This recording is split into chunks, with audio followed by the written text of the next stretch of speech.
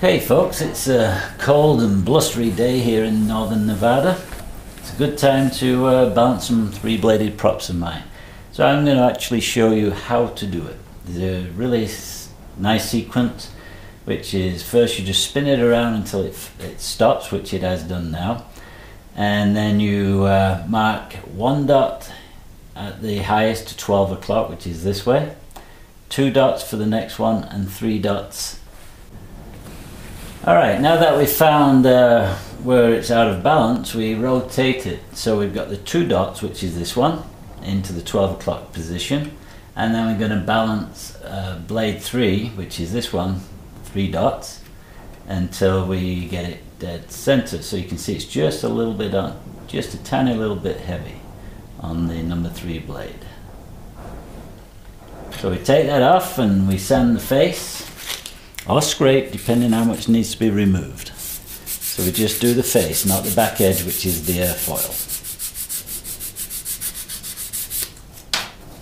Clean it off, put it back in, with 2 being at the top, and 3 there, still heavy.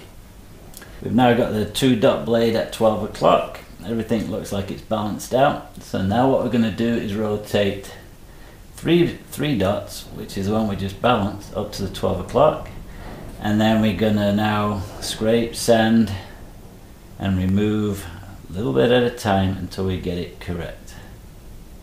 So you can see that number 2 blade is actually slightly heavy.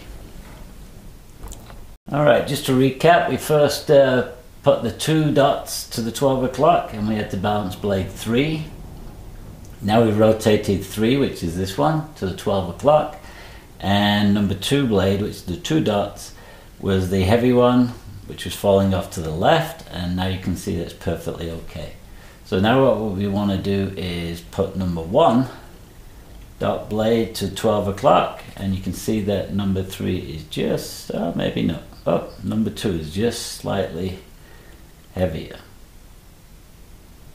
Okay, so just to recap, first you spin the blade until you find its point of balance, which is, in this case, was this was the highest blade, so I've marked it number 1. I put 2 dots on number 2 and 3 dots on number 3.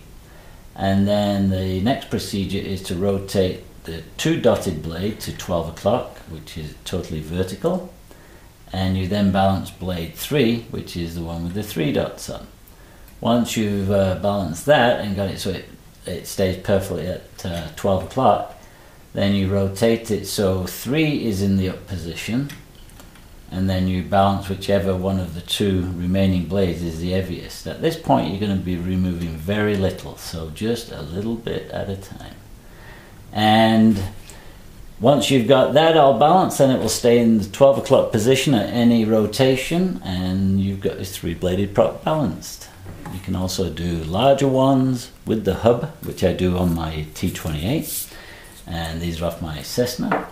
And that's it, that's the procedure, and it works, and you will see the difference. It is so smooth, less vibration, no noise, and the engines, or I should say in this case, electric motors will last long. Your nitro engines will last longer, less wear and tear on the bearings, etc. So, hope you enjoyed it.